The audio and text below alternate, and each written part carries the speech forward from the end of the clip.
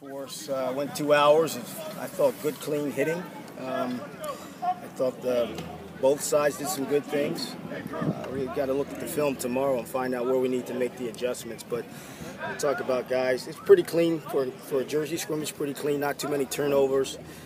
Had a couple offsides penalties, but all in all, I was very pleased at how the guys performed today. Can you give us an update on Danny Anthrop? You know, they're still taking a look at it. It was his knee. I feel horrible for him. You know, the kid's worked so hard and put himself in a position to be one of our guys. And just, you know, your heart sinks when one of your guys goes down like that. So we'll find out here in the next 24 hours how bad it is. How do you feel about your wide receiver depth with potentially losing two here in the last 3 days? Well, I still think we have a lot of guys that will step up.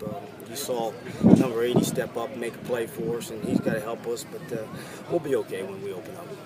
It's going to be offense from earlier in the week maybe took a step in the right direction. I think they managed the clock well, all but 2 or 3 plays. I thought they moved the ball and understood the situations they were in and were able to come out of the one offense I'm talking about. They understood the situations they were in and were able to get themselves out of those situations. It looked like Brandon Cottom could be maybe the number 2 guy yeah. coming out of this. And that's what we wanted to see, how well he carried the ball, and he certainly showed some things from this advantage. We'll take a look tomorrow on the film and see if he indeed he's that guy that could be the number 2 for us. After 2 weeks, Dawkins continues to kind of impress.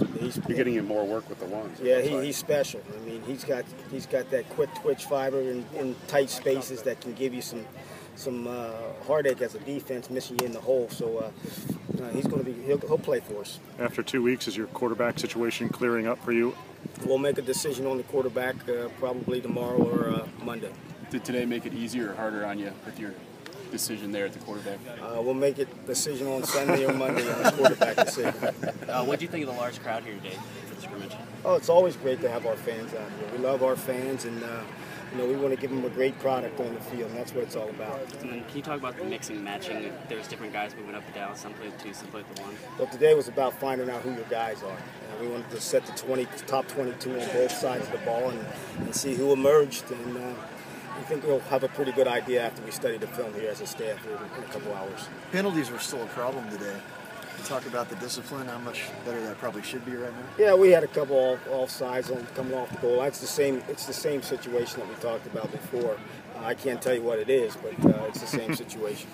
The physical nature of the offense, are you pleased with where you guys are playing physically? Very, very much so. That's one thing that I can positively tell you, that we came off the field, we became a much more physical football team, and that's what you need to be in this conference. Just training camp in general, you know, now it's wrapped. I mean, what did you get accomplished and what did you want? Well, obviously we wanted to be a tougher, more physical football team, take care of the ball, and come together as a team, and I think we've accomplished most of that. Of the guys who were out today, do you expect most of them back, aside from maybe Danny and Dan, by game 1? Bruce will be back. Who else is out? I can't even remember who's out. Devin Smith. Devin will be close. He'll be close. He'll be that maybe Monday, Tuesday of game week. And Gilliam? Gilliam, same thing. They're going to remove the pin next week, and then it's how long it takes for that thing to heal. How long do you anticipate Monterosso being out? Probably 6 weeks. He had surgery this morning, and it's fixed, so he's on the mend. Will you make a decision at that point whether to think about redshirting him or try to get him back in there? Well, it all depends. It's hard to say how great a shape he's in at that point in time, and we'll just take it day by day. BJ Knopf has been pretty outstanding. Is he looking like one of your first wide receivers? He's had a really good camp, and he's explosive with the ball in his hands. He's tough. He plays fast.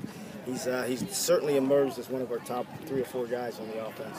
You like the offensive line and how physical it's being? Very pleased with those guys today. They looked tired at times, but they fought through it, which you need to do. And I thought they picked up some of the blitzes pretty well. Coach, week 2, you have an in-state rival in Indiana State.